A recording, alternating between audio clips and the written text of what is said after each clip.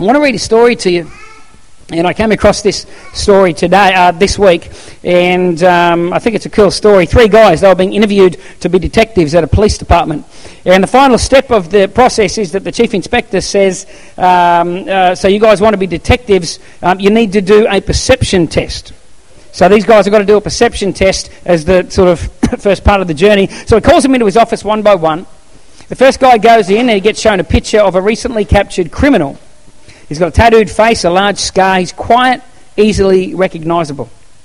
And the inspector says to him, take a close look, and I want you to memorise and remember all the features that are going to help you identify this man in a crowd. After about a minute, the man's done. The inspector turns the picture over and he says, well, go on, I want you to describe him to me. And the man says, well, it wouldn't be hard to find this guy given that he's only got one ear.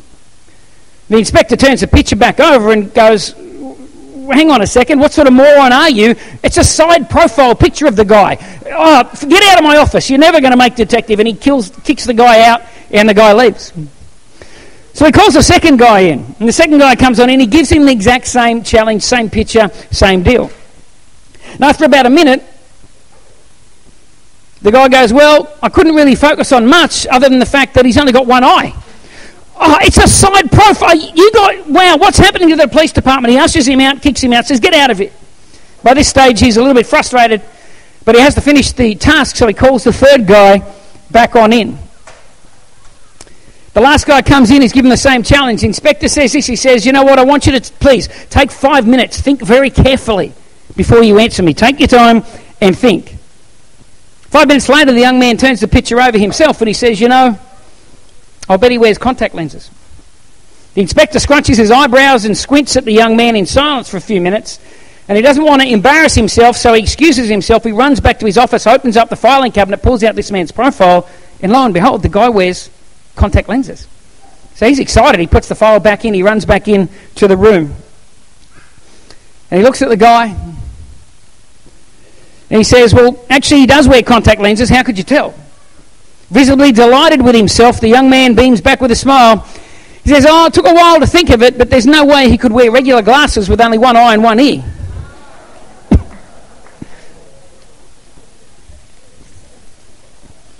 If you've got a Bible there, turn with you 1 Timothy chapter 6, verse 10.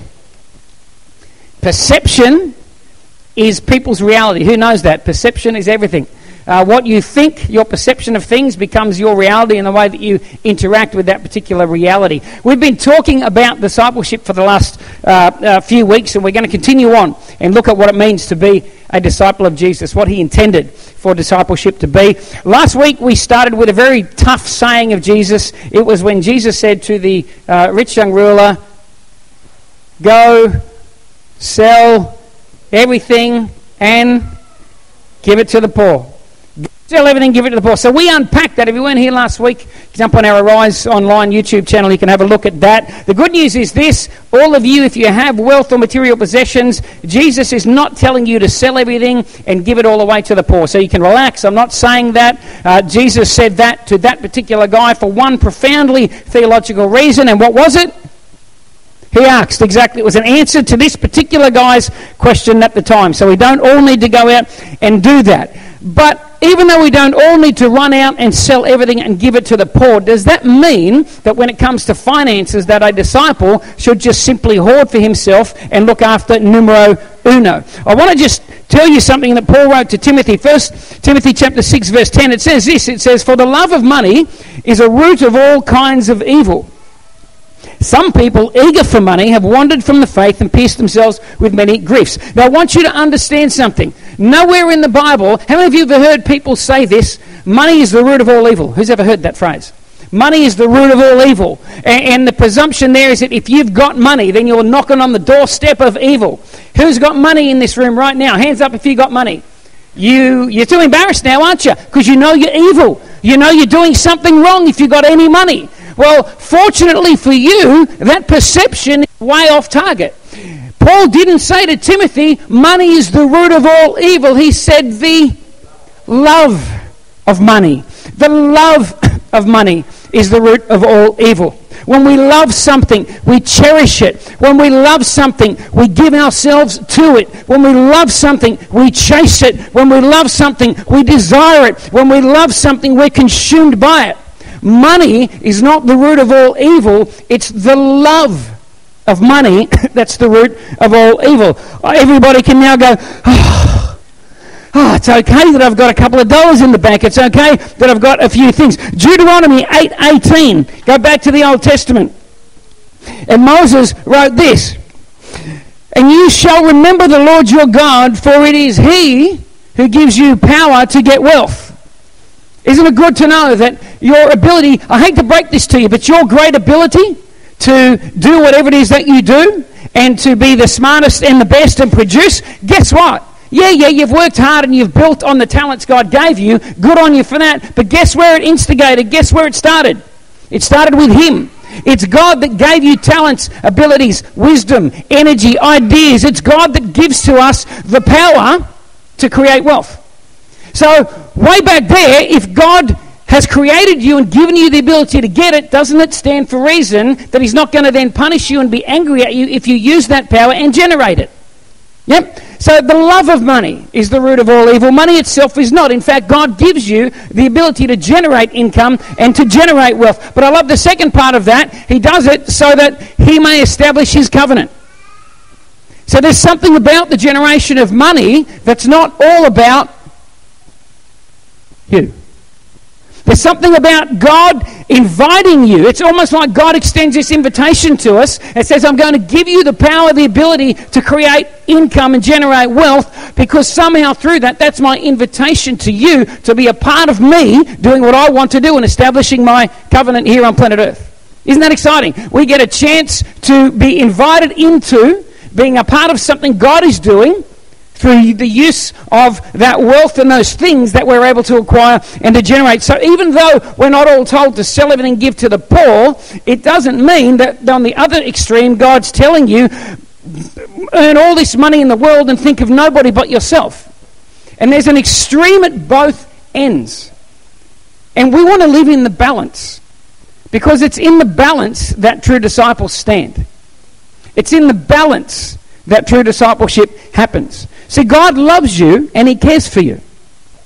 Mother Teresa didn't sell everything and move to Calcutta just because she read a scripture verse one day that said she should. You know why she went? Because God spoke to her to do it.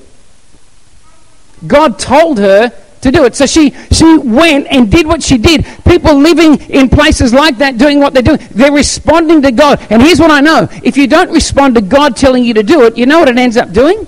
You end up being critical. It's amazing. I was a part of a mission agency for many, many years. And in the last handful of years, I've heard stories of people that I looked up to in that agency that sacrificed the ability to climb the corporate ladder or do whatever it was in the world. They sacrificed that in order to build the kingdom of God. And these are wonderful, great people.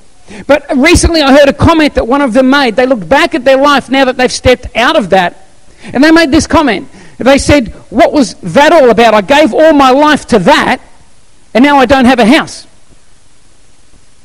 Well, I'd love to sit down with that person and go, I think you've got something wrong. Maybe God didn't tell you to do all that if the end fruit of it is you're going to be bitter and twisted about it. See, when God calls you to do something, there's a joy about it. There's a grace upon you to do it.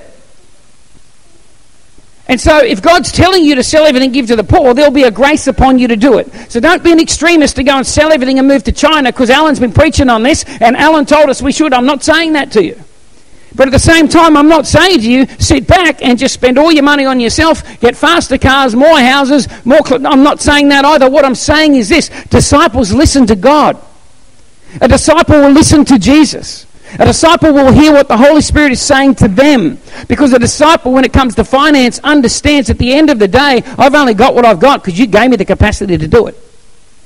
God gives me the capacity.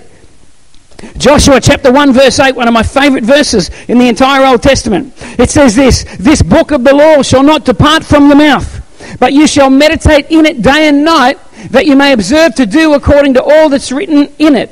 What's he saying? Well, this is just discipleship, isn't it? We get into the Word of God. We hear the words of God. and we listen to what God has to say, and then we go and we do what God has to say. That's just basic discipleship. And then he goes on and he says, well, let me tell you the byproduct of that, the fruit of that, and here's what it is.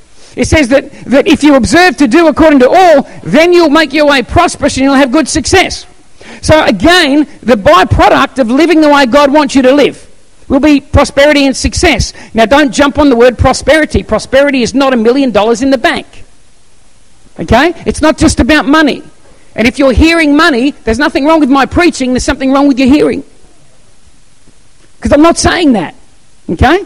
What I'm saying is this. The byproduct of getting into the Word of God, hearing what God has to say and living it out, the byproduct is prosperity and success. God set it up that way. Don't get mad at me. God said this is what I will do. Jesus reworked that in the story of the wise and foolish builder. I think it's Matthew 7. You know that story of the wise and foolish builder? What did Jesus say? He said there were two men. And here's what they did. One man heard the words of Jesus and went and did it. And he's like a man who built a house on a rock, and the storms came and the house stood firm. What is he saying? He's saying here's a man that meditated on the Word of God day and night to observe to do all that was written in it. And at the end, he was prosperous and had good success. Because it's a byproduct of walking as a disciple.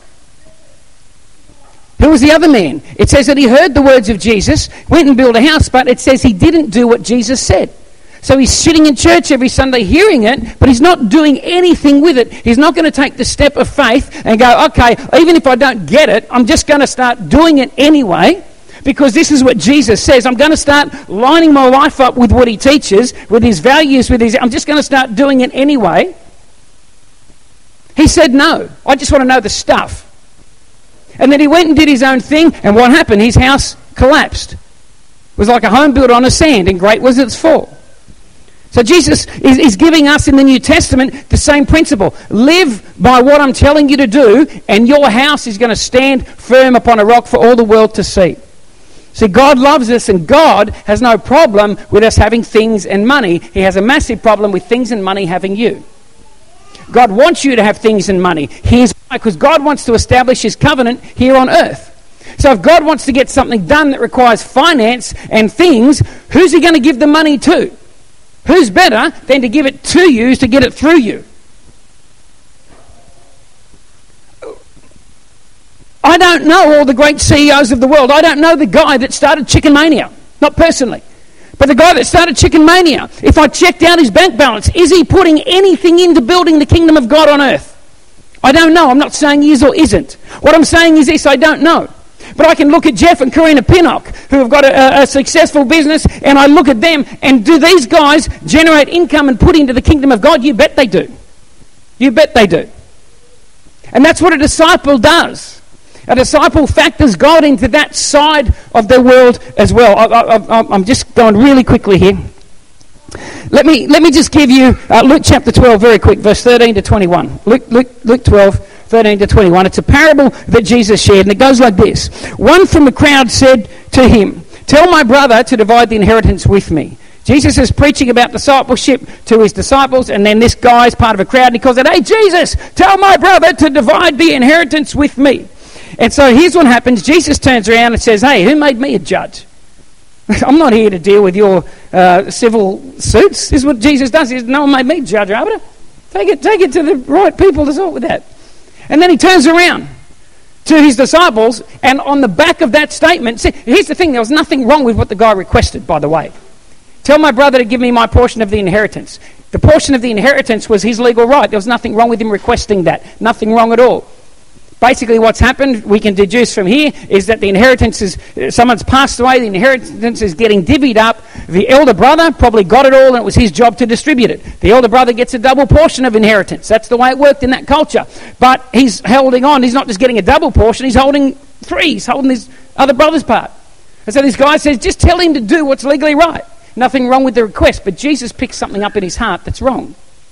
And Jesus uses this opportunity, and he turns around, and he said to them, "Take heed and beware of covetousness, for one's life does not consist in the abundance of things he possesses."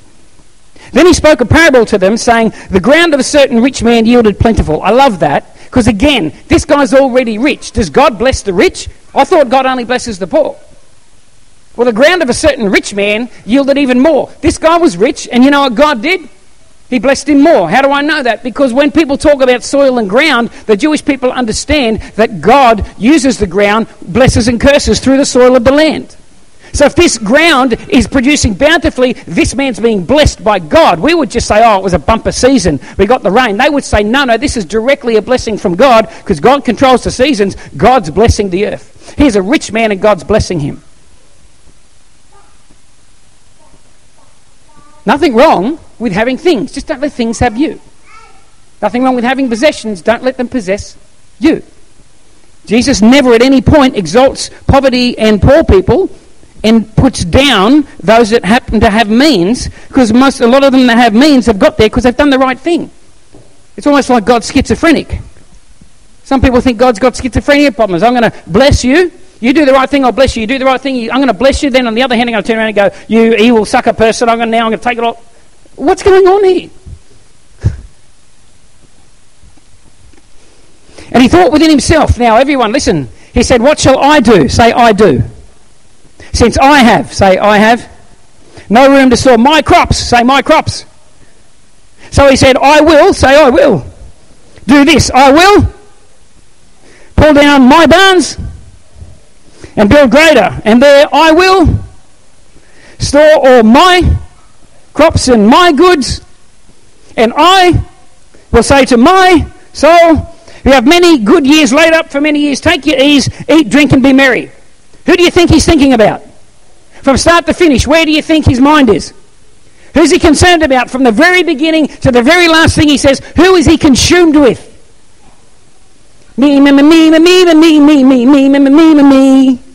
It's all me. My barns, I will, I will. God, thank you, Lord, that you've blessed me bountifully. But now that you've blessed me incredibly, I'll take it from here, Lord. Thanks for giving it. I'll work out how to handle it. Thanks for the blessing. Now it's all mine. Me, me, me, me, me, I will, me, me, me, me, me, I will.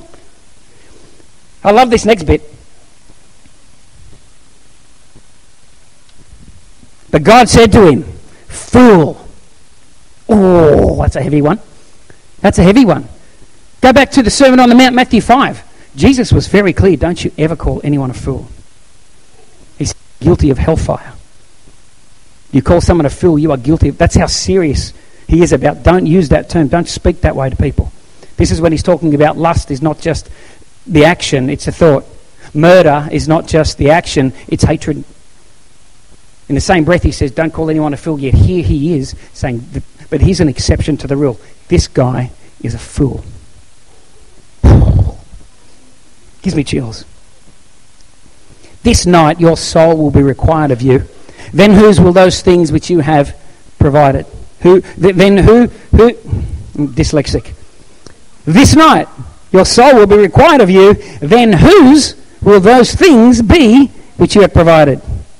So it is with he who lays up treasures for himself and is not rich towards God. Let me just leave you two quick thoughts. How do you not fall into the trap of loving money? I want to give you just two real simple things to think about. Number one, know what enough looks like. How many of you know what enough looks like in your life? How many of you know what enough money looks like for you to survive comfortably? See, we don't know. Here's the thing. We don't know what enough looks like because the world constantly tells us that we've never got enough. And so we live as if we've never got enough. So we work a second, a third job. We never have enough. And the problem is this. If you've never thought about what enough looks like, then how do you know you don't have it? How do you know you don't have enough right now? If you don't know what enough is. If you don't know what enough is, then you won't know what it looks like. So how do you know you don't have it? How do you know that point where we stop? You know, remember that James Bond movie years ago, The World is Never Enough? Remember that movie? A lot of us live like that. The world is never enough. We could be given the world and we'd probably still be thinking, I still don't have enough. Hey, I'm not having to go at anybody. I'm just saying this. If we've never sat back and thought about what enough looks like, how do we know we don't have it? We live in a culture that says to you, you've never got enough. The world you live in says you never have enough. Never have enough. So if we're taking our cues from the world, we'll never feel like we have enough. We'll always need more. I wonder if we've ever stopped in our own world. Have you ever stopped and sat down and done a budget and thought, this is what enough looks like? This is what enough is. With that, it's not. By the way, this guy had a barn. Notice that? He had a barn. So God was okay. He's a rich man with a barn. It's like a savings account. And that was okay. There was no problems. He had a barn, and you know what you do with the barn? The barn's all the stuff that's sitting there for another time that you don't need right now. It's like, imagine having a savings account in the bank. So if you've got a savings account with money in it, it's okay. It's good. It's wise. It's smart. But notice what he did. He got blessed by God. He already had a barn there. He had enough. So what did he decide to do the minute he got blessed? I'll kick the barn walls down, and I'll make bigger barns so I can keep more for me. Because it's all about me. So he kicks the barn doors down and builds bigger. I wonder what happens next season when he gets a bumper crop again. What does he do? Well, he kicks the barn doors down and he makes bigger and bigger and bigger. Why? Because all he's thinking about is me. I will. God's blessed you, man. At what point do you have enough? At what point do we actually go, okay, that's actually enough for me, God? What do you want me to do with the rest? God, where can I put it? How can I be a blessing? How can I work with you to establish your covenant on planet Earth? Hey, a 2013 survey in America revealed this. The average man has 12 pairs of shoes in his cupboard. Who's the average man here? Any average man here? 12 pairs of shoes in his cupboard. The average woman has 27. 27 pairs of shoes in your cupboard. That's the average American woman, 27 pairs of shoes. The same company sent a follow-up survey to everyone they surveyed first and asked this question: how many pairs of feet do you have? Guess what? They all said one. They averaged 1 pair of feet per person, but 27 pairs of shoes. When is enough? Enough. And you know how it works. You can't just get shoes. And by the way, it's not just ladies here. Boys are the same these days. Oh, these are really nice shoes, but now I don't have a shirt with it. So now I've got to go and get a shirt that matches. But if I get dacked at school, I better have matching boxes as well. So I've got to get matching boxes just in case. And then before you know it, all you started out was buying a pair of socks. And you've just spent $300 on a whole outfit. But you only needed socks. But the world says it's not enough. When's enough? The average man has 6 pairs of jeans. The average woman has 7. But statistically, they found that we only wear 4 of them anyway. So we got 3 or 4 pairs of jeans in our cupboard, hands up, that you never wear. I've got jeans that I've never worn. When I found this survey, first thing I did is I went home and looked in my own cupboard. I couldn't believe it. I'm looking at these jeans going, do I know you? And they spoke back, yes, we met once at a cafe. You remember you took me home. Did my wife know about that? Well, she encouraged you. So it's her fault.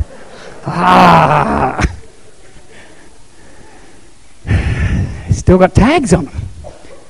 It's outrageous. I'm thinking, what was I thinking at the time? You know what the problem was? I wasn't. At the time, I didn't think enough was enough.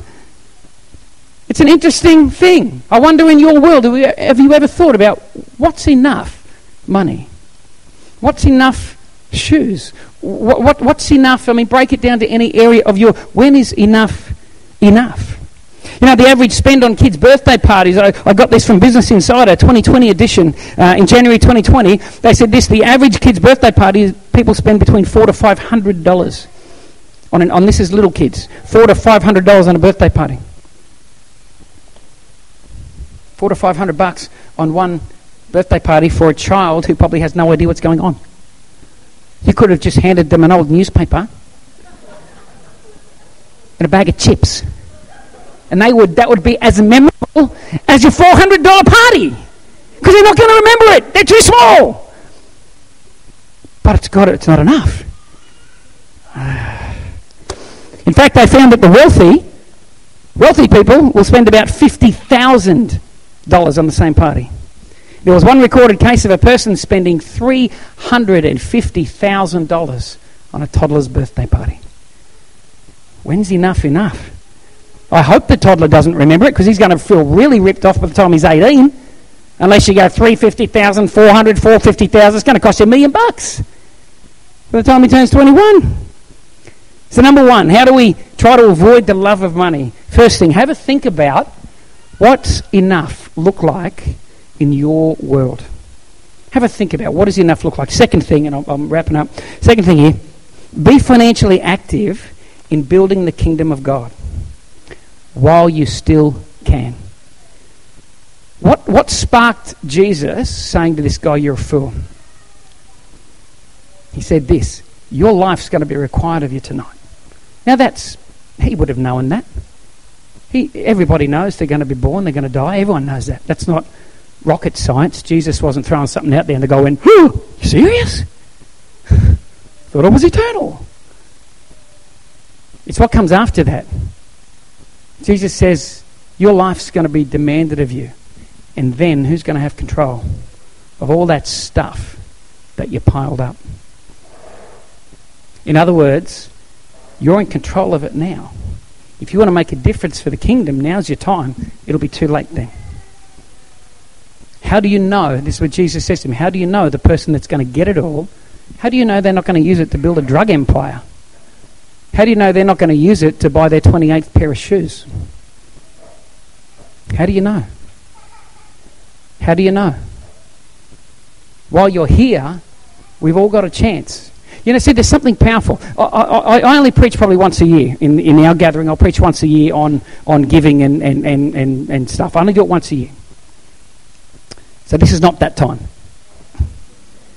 But you know what? There's something powerful when you go to your local gathering, and there are people here, I don't know you all, so I'm encouraging you to do this at your own gathering. There's something powerful about being in your own community of faith and financially giving towards whatever it is that God's laid on their heart. There's something powerful about that. There's a couple of things. Number one, you get to be a part of what's going on. Let me tell you what people that give here are a part of at the moment. You're a part of the success of this Mother's thing that's about to kick off. You're a part of that because some of that finance will be used to make this work.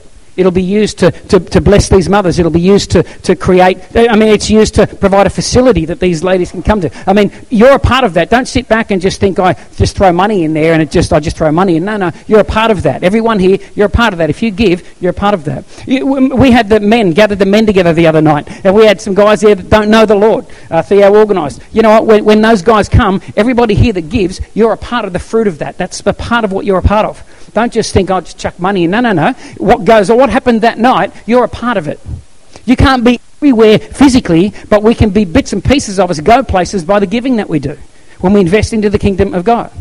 You know, these cameras we've got up the back there, we're just kicking this off. We're trying to go put a rise online. You know, we found people actually watch it.